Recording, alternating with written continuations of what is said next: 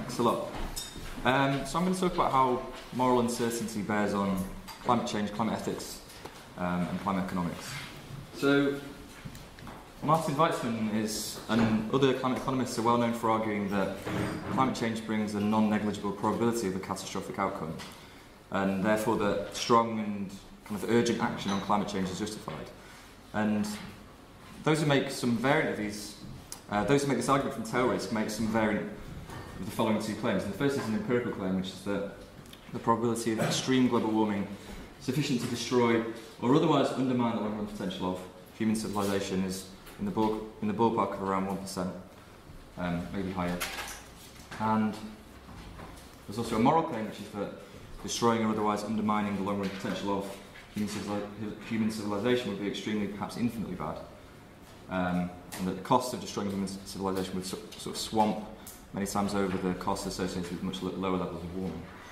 So there's really two fat tails here. So the probability distribution across levels of warming has a fat tail, and the utility as a function of warming also has a kind of fat tail, such that the disutility of warming increases very rapidly at the upper end of warming. This argument, or these two claims, have been the subject of obviously a significant disagreement amongst climate ethicists and climate economists and climate scientists. But there's one argument which has received, one of Weitzman's arguments which has received less attention, which I'm going to talk about today, which is potentially more practically important because it places a kind of lower burden of proof on the empirical claim, and the moral claim provides some assumptions hold. So Weitzman says that, suppose for the sake of argument, a policymaker believes the probability is 50% that my fat tail specification is correct and 50% that the thin tail specification of someone else is correct. Other things being equal, rational policy should lean more in the direction of my fat tail conclusions because of the highly asymmetric consequences of fat tails versus thin tails. In this sense, whether it's fair or unfair, the playing field isn't level between me and someone else. So I take here that Weitzman's referring to the moral and empirical uncertainty about climate change, and his argument is basically about how it's rational to respond given that we're uncertain in the empirical and moral claim. And I think the basic idea is that rational choice is kind of a function of what's at stake according to the different empirical and moral theories in which one has credence, and we ought to have some credence in the empirical and moral claims, and given that so much is at stake according to these claims, strong action on climate change is kind of the rational thing to do. So I'm going to call this argument the meta-normative climate change argument. For this argument to get off the ground, you need to show not just that some experts believe that the empirical claim and the moral claim are true, you need to show that this should bear in some way on the beliefs or the probability function of rational policymakers. And you can do that by showing that people who endorse these claims are epistemic peers and then have some, or superiors, and have some account of how you should respond to that. So it seems plausible that some people who endorse the empirical claim count as epistemic peers or superiors for policymakers. So Weitzman endorses it. If you read chapter 10 of the IPCC physical science report, there's lots of climate models that show this fat tail thing, and these also exclude other potentially important feedbacks. So it seems reasonable that some of these people obviously count as epistemic peers or epistemic superiors for policymakers. And then there are a number of theories which entail the moral claim. So again, Weitzman endorses it for his own specific reasons. But other theories also have these implications, such as total utilitarianism, and I'll discuss why that is later on. But basically, any theory that's pretty strong, has a strongly aggregative and temporally neutral utility function, is probably going to accept something close to the moral claim. And it seems that some of these people should count as epistemic peers. So the question then is, how do you respond to the fact that there's peer disagreement about these things, and it seems that you should divide your credence in some way across the empirical claim and the moral claim? And then the question is, given that you've done that, how should you act given that you have these credences? And to answer that, we need to make use of... So just so I understand, I don't understand what you mean by epistemic peer. What are you saying in the slide? Can you say it in plain English? Oh yeah, sure. So basically they're kind of as good at reasoning about, or they They're roughly equivalently competent. Yeah, equivalently competent with respect to those domains. Right. Yeah. So the question is, how should we respond to these kinds of uncertainty? And there's an ongoing philosophical disagreement about how we ought to respond to empirical uncertainty. So objectivists hold that what you ought to do depends solely on what the outcomes of your actions will be, whereas subjectivists hold that what you ought to do depends on the variably probable outcomes of one's actions, which are given by your kind of subjective probabilities. So a subjective utilitarian, for example, is going to say we should maximise expected utility, which weights actual utility by the probability of the outcomes, whereas an objectivist is going to say that you should maximise utility. And there's a parallel debate for how you should respond to moral uncertainty. So what I'm going to call metanormativists hold that an agent's uncertainty with respect to moral theories bears in some sense on what they ought to do, and normativists deny this. So I take the metanormative ought to be a kind of rational ought rather than a moral ought, because I understand that's how Weitzman means it, and I think that's potentially more plausible, but I'm not sure. So, assuming that we should respond to moral uncertainty, how should we go about it? Well, one of the most natural prima facie ways to approach it is this my favourite theory approach, and it says that one should follow the view one thinks most likely to be true. But this kind of runs into some potential counterexamples. So if you consider this chicken or impossible burger case, David's in a restaurant, he's deciding whether to order chicken or this plant-based impossible burger that the Americans have invented, and he's got 49% credence in an animal welfarist view which says that ordering the chicken is very badly wrong, and he's got 51% credence in an anthropocentric view which says that you should just be indifferent between ordering the chicken and ordering the impossible burger, so he's permitted to choose either. So on my favourite theory, you should follow the anthropocentric theory, and he's permitted to order the chicken.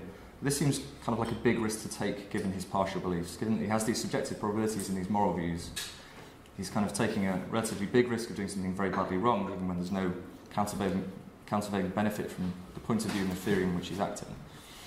And the basic problem here is that my favourite theory is kind of insensitive to the stakes according to the theories in which one has credence. So one possible solution to this is this theory which I, following Brian Hedden, call maximise intertheoretic expectation. And this is analogous to expected utility theory in that it weights what you ought to do according to the credence you have across moral theories. So it's sensitive to what's at stake in the theories in which one has credence. And basically, maximise intertheoretic expectation, it sums up the expected moral value of an action according to the different theories in which you have credence, and then weights them according to the credence you have in those theories. So you can make a parallel kind of move to what you would do with expected utility theory. You suppose that your doxastic or belief-like state can be represented with a probability function P, and that Ti denotes moral theory I, and then each theory in which one has credence can be represented in expected moral value terms. And then this gives you the intertheoretic expectation, and you can see here it's weighted by the credence you have in each theory, and it sums across all of these theories. So it's highly controversial whether intertheoretic comparisons across moral theories are possible. So it's very, very controversial whether all moral theories can be represented in expected utility terms. And it's also controversial whether amongst theories that can be represented in expected utility terms that intertheoretic comparisons are possible. But I'm just going to assume that some intertheoretic comparisons are possible for the purposes of this paper between some subset of moral theories, and then I'll discuss what follows in that case. So we can apply Mike to the chicken example. If we have that option A is ordering the chicken, option B is ordering the impossible burger, you can see the animal welfarist theory is saying that ordering the chicken is very bad, whereas the anthropocentric theory doesn't really care. So you can then compute the intertheoretic expectation. You see here, this is the sort of main difference. Your credence in that multiplied by how bad that option would be. So the inter-theoretic expectation of B exceeds that of A, and so on might, David ought to do B. And in this case, the animal welfarist theory is David's effective moral theory, in that it's the theory that determines what he ought to, in some sense, to do. And this is the sense in which the playing field isn't level in the way that Weissman was talking about. I mean, he's got lower credence in this animal welfarist theory, but here it's dictating what it is that he ought to do. So we consider how might would apply to climate change, and I'll just assume that rational policymakers should have some credence in the empirical claims such that they think there's a non-negligible probability of a catastrophic outcome. And we can apply might to kind of a stylized example of climate policy. So we've got two policies, high and low, and high is a $100 per tonne carbon price, and low is a $20 per tonne carbon price.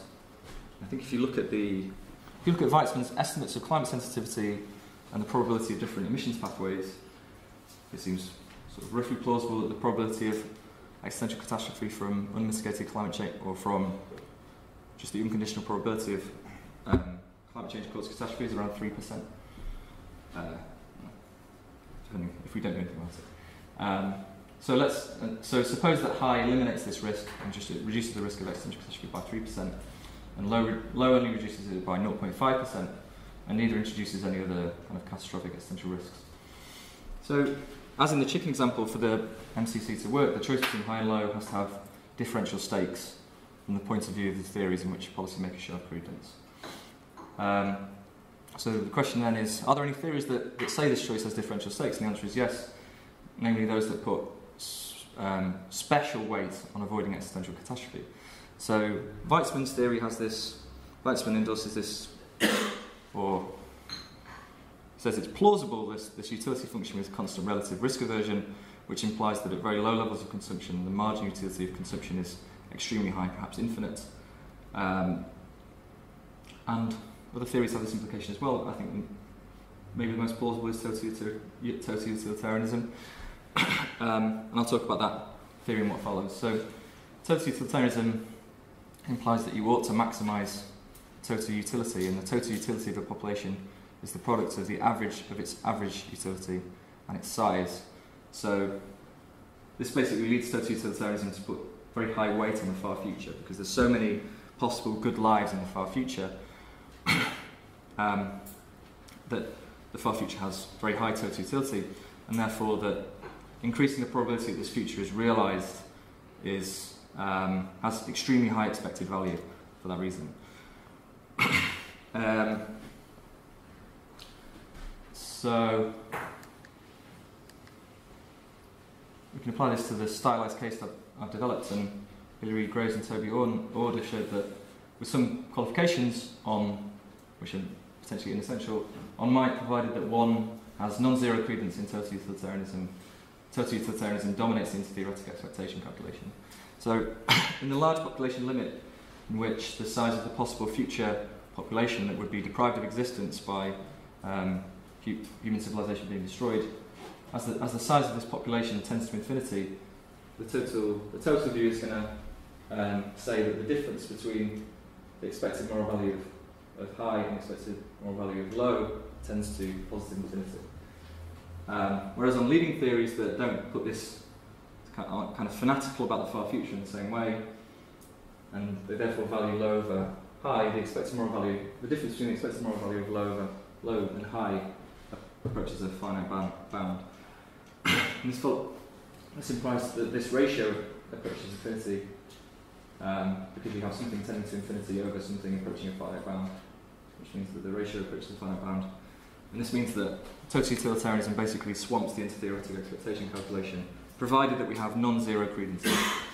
So for this stylised case, the MCC is sound merely by the fact that you have some credence in the total view or some other view which puts extremely high weight on avoiding existential catastrophe. You kind of push to this quite strong climate change stance. So the question is, does this argument work? And I think you can question the philosophical and the empirical assumptions. It's kind of unclear whether the argument is sound. So the first category of criticisms I'll call first order criticisms, and these try to show that the empirical claim and the moral claim are unlikely to be true, and these have maybe comprised the lion's share of criticisms of Weitzman and others who've made this argument from tail risk. But these arguments seem likely to kind of be ineffective against the meta-normative climate change argument, because they have to show that policymakers should have zero credence in any theory that entails moral claims. They should have zero credence in total utilitarianism, zero credence in Weitzman's kind of similarly fanatical utility function. I mean, you might think they're very implausible, but having zero credence in something seems kind of tough to show. And they'd also have to show you should have very low credence in the empirical claim, that policymakers would just have to ignore all these climate scientists, these climate models that have this fat tail feature. So this kind of seems like an implausible burden of proof for these first order criticisms. I think that's an important result. Another thing you might question is whether real work on climate policy is like this stylized case. In his discussions of climate risk, Weitzman mainly tries to show that the expected social costs of climate change are very high. He doesn't do a cost-benefit analysis of climate policy, and it's a step from showing the expected social costs of climate change are very high to showing that you should do anything about it. I mean, if you can't do anything about it, even if it's got high expected social costs, then you should just not have a carbon price at all. It doesn't make any difference. So you might question the empirical assumptions that climate policy doesn't introduce any existential risk. So, for example, it seems like if you're going to take urgent and aggressive action against climate change, you probably have to make extensive use of nuclear power. It's the only low-carbon source of baseload power generation, but maybe that increases the risk of nuclear proliferation, which increases the risk of nuclear war. So there's these kind of risks you have to take account of. And Weitzman himself advocates research into solar geoengineering, which, if you read the literature on it, there's some experts think that itself introduces some catastrophic risks, either as a kind of stressor for political risks, or as creating its own direct environmental risks. That might be questionable, but anyway, you get the broad idea. But and the second point, maybe more important, which was made by Nordhaus and Pindick in their criticisms of Weitzman, was that climate change isn't the only existential risk going. There might be other ones, and we need to prioritise across all risks. If we accept this view that we put this very high premium on avoiding existential risk, then we need to prioritise across existential risk. And Weitzman does consider this, and he talks about how asteroids are low risk, and I agree with him about that. But I didn't find his. I mean, it's probably not intended to be comprehensive, but I don't think it's that persuasive when you actually look at the evidence. So, from my own kind of discussions with people at the Future of Humanity Institute, there seems to be a consensus that artificial intelligence, nuclear war, and biotechnology are more severe risks than climate change over the next 100 years. Certainly over the next 100 years. And that's also my reading of the evidence, having looked at that. So you'd want to prioritise whatever reduced existential risk by the greatest amount on the foregoing argument. It's obviously very hard to say how you should do that because there's so much uncertainty about these risks. And then you might say, okay, assuming that meta-normativism is true, are there any other problems with might? I think Matthew's going to talk about the thing I'm going to talk about now, which is how does might deal with infinities? So the most notable thing about Weitzman's dismal theorem is he says the expected social costs of climate change are infinite. The problem with that is if you use this maximise intertheoretic expectation argument, it leaves you with this problem of paralysis, which is that if you times any number by positive infinity, you get positive infinity. So reducing existential, you should be indifferent between reducing existential risk by any amount. You should be, in my stylized case, you should be indifferent between reducing. You should be indifferent between high and low. So it doesn't kind of get the result that I think Weitzman wants. This is basically another way of saying that might inherits the problems of infinite ethics that climate economists have probably talked about more than philosophers, I think. And they're obviously difficult. And the final category of criticisms come from the normativist direction, so they say that moral uncertainty doesn't actually matter for what policymakers ought in any sense to do. I suppose this was the dominant view in philosophy until relatively recently. Maybe it still is the dominant view. The main criticism of normativism is that it's not sufficiently action guiding. So I'll try and sort of gently rebut this criticism in a very short period of time. So you might think there's an access requirement on what you're rationally required to do, so such that if one is rationally required to X, then one can know or have sufficient evidence for the fact that one is rationally required to X. So the first thing to say is that I think it's unclear whether access is a genuine requirement on normativity and what ought to be done. So it may violate an ought implies can principle. You could have sufficient evidence for the fact that you ought to do A, even though you can't do A, and therefore you ought to do B or C. So this example needs to be spelled out a bit, but this is kind of a common criticism of this principle. And the second thing is that assuming that access is a genuine requirement on normativity, it's unclear whether normativism fails to satisfy it, or whether most moral uncertainty sort of is the product of lack of access to the evidence. So it seems that most moral uncertainty is just driven by the fact that we're suboptimal reasoners. It's very hard to hold all the implications of one's moral theories in one's mind and consider all counterintuitive, consider all the kind of implications and possible counterexamples. It doesn't seem that we lack evidence for the correct moral theory, and if we do, that doesn't seem to be driving the large portion of moral uncertainty. Actually, this is a very big question in meta-ethics and moral epistemology, but it certainly seems that it's chiefly driven by the fact that that moral philosophy is hard. Not that we lack, not that we're lacking some evidence. So, in response to that, you could relativise normativity to our rational capacities and say that what it's rational to do, given that you're this suboptimal reasoner. The problem with that is that it kind of lets abhorrent or crazy views determine what it's rational to do. So, you know, if you don't have the kind of rational wherewithal to refute a racist or a sexist theory, and then in what sense ought you to act given that you have credence in these theories?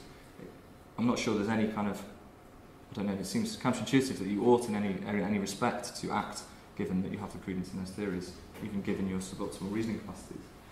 And, you know, moral philosophy is difficult, but it's also very hard to find out whether metanormatism is true and whether specific theories such as might are true.